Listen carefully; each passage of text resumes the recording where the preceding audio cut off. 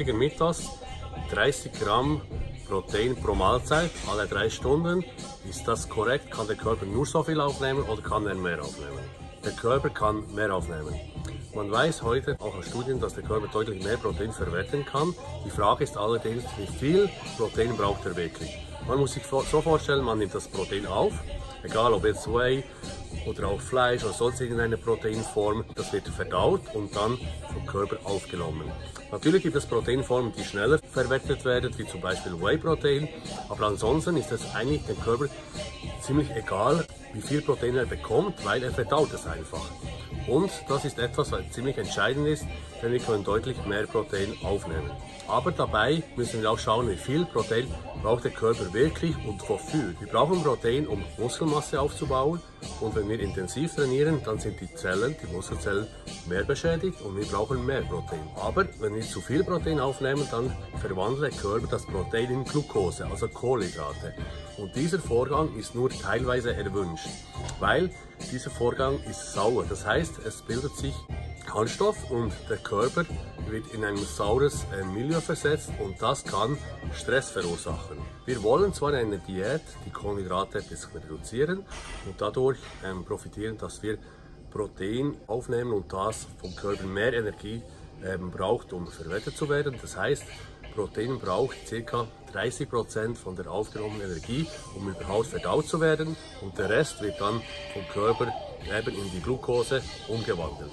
Das ist nicht unbedingt notwendig, dass wir derart viel Protein essen, denn wir können Kohlenhydrate direkt aufnehmen und so dem Körper eigentlich das ohne Stress zuführen. Nun, wie viel Protein sollen wir essen?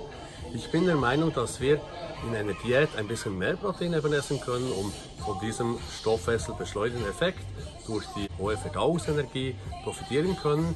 Das heißt ca. 3 Gramm pro Kilogramm Körpergewicht. Und in dem Aufbau, da reicht es auch mit ein bisschen weniger Protein. 2 bis 2,5 Gramm pro Kilogramm Körpergewicht reicht hier eigentlich aus, denn wir können ja hier deutlich mehr Kohlenhydrate essen und dem Körper eigentlich so den Stress der Umwandlung von Protein in Kohlenhydrate und Glucose sparen.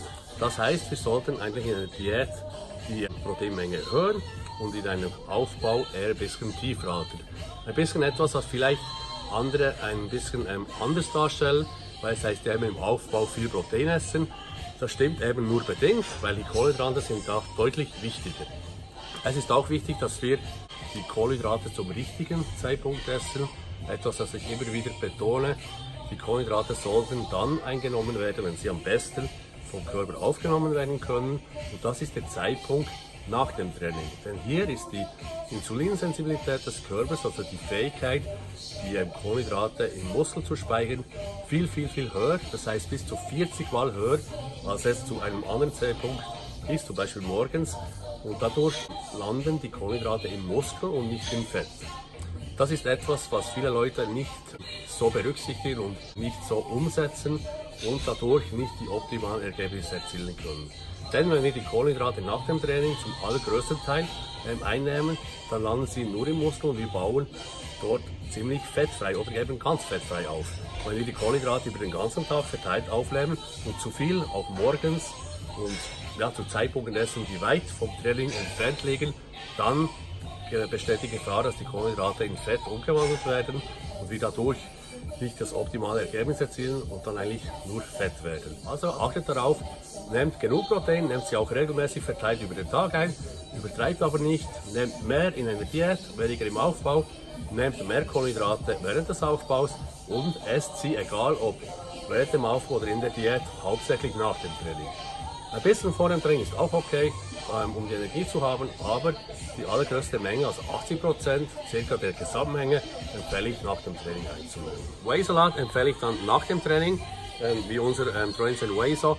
Und die Menge hier ist nicht unbedingt auf 40 Gramm beschränkt. Ich empfehle für Männer 40 Gramm, für Frauen mindestens 20 Gramm. Dazu natürlich schnelle Kohlenhydrate wie Maltodextrin. Hier auch wieder für Frauen ca. 20, für Männer 40. Aber wenn wir natürlich deutlich mehr Muskelmasse haben, dann brauchen wir auch deutlich mehr. Und natürlich, wenn ihr nicht wisst, wie ihr den Ernährungsplan gestalten solltet, dann greift auf unser Coaching zurück.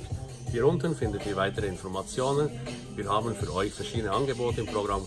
Ernährungspläne, Trainingspläne, aber auch ganze Coaching, wo wir euch für eine gewisse Zeit begleiten und euch dort immer zur Seite stellen und die Pläne entsprechend anpassen.